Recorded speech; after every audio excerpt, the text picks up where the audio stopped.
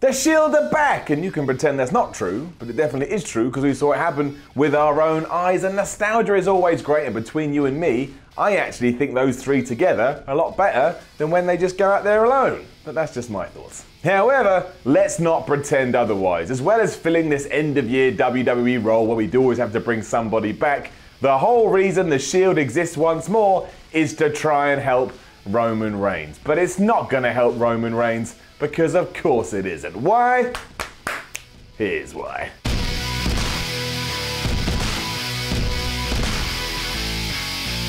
Now, I like Roman Reigns, and while I don't think he's ever actually going to truly light up the wrestling world like WWE want him to, I think he's awesome in the ring, and I think over the last few months, he's got his character down as well, or if nothing else, it's a lot better than Suffer and Succotash. We haven't had anything like that for a little while. However, if anyone in the back truly thinks it's going to transform him into the be-all and end-all of WWE, well, you're just kidding yourself. Look what happened on Raw. When the Shield music played, because it now was the Shield music and not the Roman Reigns music, people booed. That's what they expect to do. You hear that music, you boo, and they just boo because of Roman Reigns. Now, that is one of the big faux pas that WWE made when they did first break up the Shield, because imagine they had given Roman different music, and now we were hearing that music again. But, well, I was going to say it's beside the point, but that's not beside the point. That's the whole point. It's all the mistakes that WWE made with Roman Reigns. It's just built into people's brains. It happened later on too when Ambrose popped up and cut a promo and got cheered. Rollins did the same and got cheered. And then Roman came on screen, did his promo, he got booed. That's just what Raw is these days. It's going to happen on a Monday. You're going to have some kind of entrances from big muscly dudes,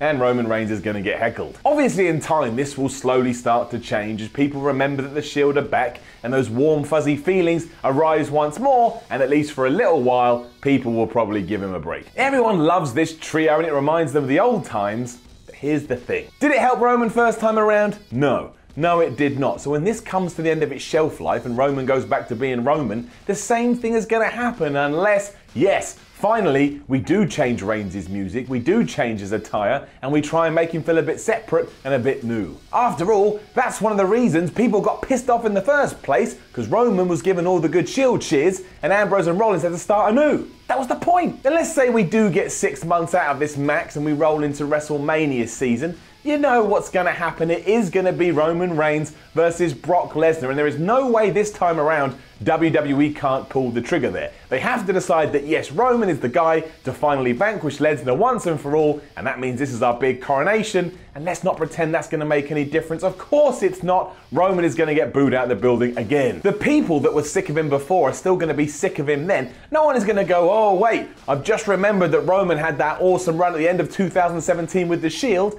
I'll cheer him this time. And if this is what you're doing, if this is the story you're trying to tell, you're just sticking a plaster over a gaping wound when that thing needs to go into surgery. And don't get me wrong, I don't want people to not enjoy this or go out there with their flags and say it's a mistake, because it's not. In modern day wrestling, the idea of long-term booking has been thrown out the window, so you may as well enjoy it from day to day. And right now, yes, we've got the Shield, and it's awesome, so we should just sit back with smiles on our faces. But there are a lot of elements that WWE does need to fix, and you can't keep papering over the cracks. We said before on an older Y episode that look at Goldberg. Goldberg came back at the end of 2016 and it was great and it did help ratings, but a year on, those people didn't stay around. They tuned in for Bill, Bill left, they left too. This is why in a dream scenario, Vince McMahon would just feel the chemistry that Rollins, Ambrose and Reigns have and keep them together regardless. They can go off and do their own separate things and be individuals, but deep down, they're always the Shield, because I actually think that helps. There's just something there, and if there's something there, don't get rid of it, use it somehow. Make them a bit like the New Day. You do it with the New Day, why can't you do it here? What's the difference? I imagine this does end when Ambrose turns heel on Rollins, and that is pretty cool, because then we get that feud again.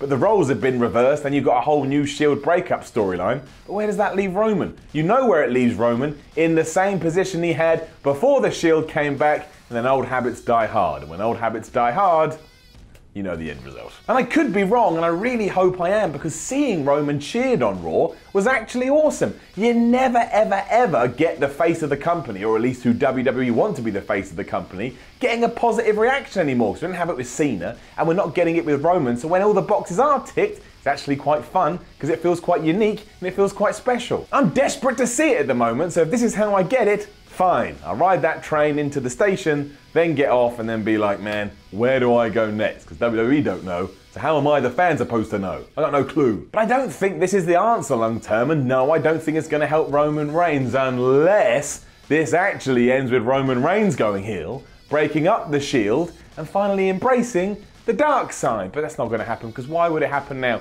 We've been asking for that for what, 2 years? Maybe 2 years when he was at the Royal Rumble and The Rock came out and even The Rock was like, whoa, what am I doing? They're not going to do it now. They're too invested, and that's cool, WWE. You do you, but eventually, you really got to smell the roses. Now, don't forget to leave a comment below and let us know what you think about Roman Reigns and the Shield. Like, share, and subscribe. Make sure you head on over to WhatCulture.com and read some articles, and then go on Twitter, find What Culture or What Culture WWE. Give them a nice little follow. My name is Simon from What Culture. This was the Y Series. A salute for you. I'm off to eat chicken. I am defiant. I am Defiant. I am